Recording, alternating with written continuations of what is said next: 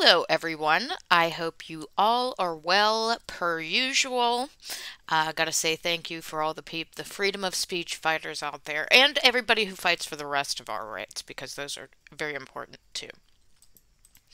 So, I want to talk about the Sussex squad, the dog shite Sussex squad SS Polizei units, as I love to endear them.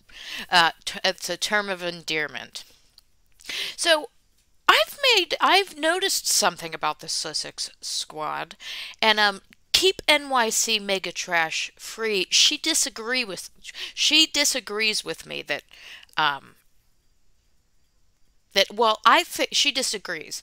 I think the Sussex squad are they definitely in my opinion they definitely seem to be and are deflated by this whole thing, which because they've had a rough couple months with all the bad press with these two. I mean, well, these two, there's always bad press, but they actually were at things and did things, and you can actually see it. You'd have to be brain dead not to. Not that half of the Sussex squad isn't brain dead, but that's not what we're here to talk about. So they had the Queen's Jubilee, that disaster, and the fallout from that. They've had everything going on before that. They have his trial, which everybody thinks is his court case, which everybody thinks is hideous, except for the Sugars and them. You know, get his security. He had his big comeback speech at the UN. You know, his big comeback. And all of this has been going on during Tom Bower. So it's been a little hard on the Sussex squad, and I feel like they're deflated. They don't have the energy that they used to have. They're not out defending Meghan or doing really anything to try and make her look good. Sarah Data is flogging some book that even they didn't give a shit about 2 years ago. Some book, Meghan Misunderstood. That's not even, you know, a Meghan's a great person book. It's a Meghan Misunderstood. There is probably going to be a little bit of a dark undertone in that also, because people are able to, most people can add 2 + 2 = 4, and just reading the book and anything that comes out about her is still going to paint a very not the greatest picture. Loopy Lala is wherever Carolyn Durant is, the author of Funding Freebies, Finding Dollars, and she's missing, as HG said. Well, Loopy Lala is out where she is, because Loopy Lala hasn't been around all summer. We have the Sussex Squad podcast, who has not made a video in 2 months. So that would be around maybe beginning when the Jubilee was going on, perhaps, and haven't heard anything since. Now, the Sussex Squad podcast, I would keep it, you know, I keep an eye, I don't keep an eye, but one of my main focuses outside of Prick Harry and what he's doing was the Sussex Squad, more so than Meghan. So I'm somebody who paid pretty close attention to these people. So I just lost my train of thought. But anyway, so the Sussex Squad podcast, yeah, hasn't done a video in 2 months. She usually would be spitting venom, trying, you know, defending Meghan till the, you know, proverbial death and everything like that. They're not making the noise in defense of Meghan that they should be. They're just quiet. The Sussex Squad podcast also has their Twitter private. I know that when any of us had our account private, we were pretty much like serial killers and just that bad of people. Anybody who has their accounts private are awful. Well, she's had her account private for quite some time now.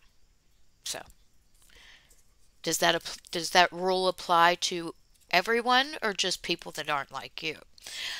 So I can't see what she's saying, but the comments back aren't vibrant. They're not talking about anything. They're completely deflated. The only thing, there is something that they are talking about is Yankee Wally, but that's not the entire Sussex squad. That's a literal handful of losers talking about a private citizen that's on a pension. This is where they're at. So no one, yeah, literally, there's 3 Twitter accounts and 2 YouTube accounts, and they're just singular person, and none of them have, not that, I don't like, they don't have any followers, but they don't have any followers. It's just a couple people, so it's not going as far as they're hoping. I would assume, I'm assuming that they want to be doing better than what they're doing. But so, no defense of Meghan, no propping up Meghan, no nothing. They're just pretty much talking amongst themselves with little to no energy. Let me think of anything else. They haven't been coming on my YouTube with their comments, although they haven't for a while. I don't know that they've been coming on to anywheres. I haven't seen anybody making fun of the Sussex squad like we used to. They're being quiet because there's nothing to talk about them. Like, I'm like, when are they going to start picking up? Because it's fun to make fun of them. They're deflated. Again, one more time, my list would be the Jubilee, Harry's big comeback flop. Oh my God, how pathetic that was going to be his big comeback. But anyway, Harry's big comeback flop, the security hearing, and Tom Bower's book, all within like 2 months' time. Are they starting to wonder, does my idol suck? And I've never realized it until now, except I'm literally scared to death to leave the cult I'm in. And that's why they're still even talking to each other. So, I don't know.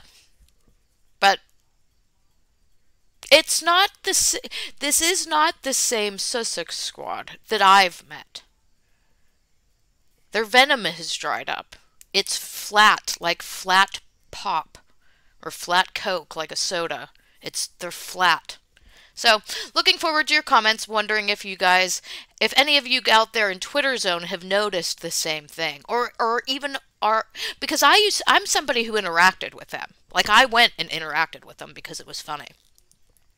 So, they're not the same. There's nobody I can even go make fun of. Because the people that are talking about Yankee Wall are literal losers. Like, people would be like, why are you even talking about these people?